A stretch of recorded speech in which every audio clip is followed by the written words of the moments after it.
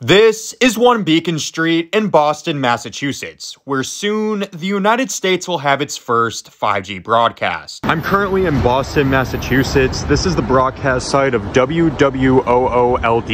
So currently at the top of this building, WWOO-LD is still broadcasting an ATSC 1.0 signal, but very soon they're going to be starting to broadcast America's first 5G broadcast.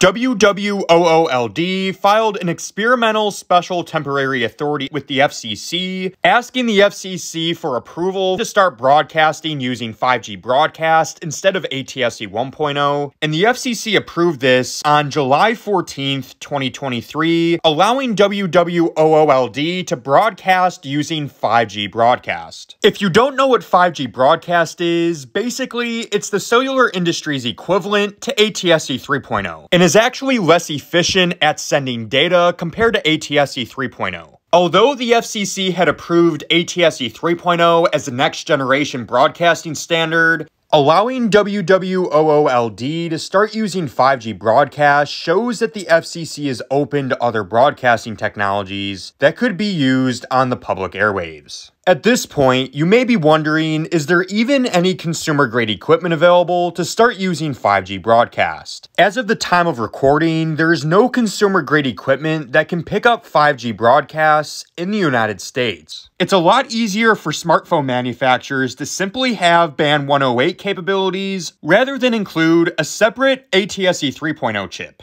Now, at a technical level, like stated before, ATSC 3.0 is more efficient at sending data compared to 5G broadcast. This is an oversimplification, but essentially, 5G broadcast can send less TV channels than ATSC 3.0 can, using the same amount of bandwidth. That's why, in my opinion, it'd be a shame to only go with 5G broadcast, since ATSC 3.0 can send data closer to the Shannon limit.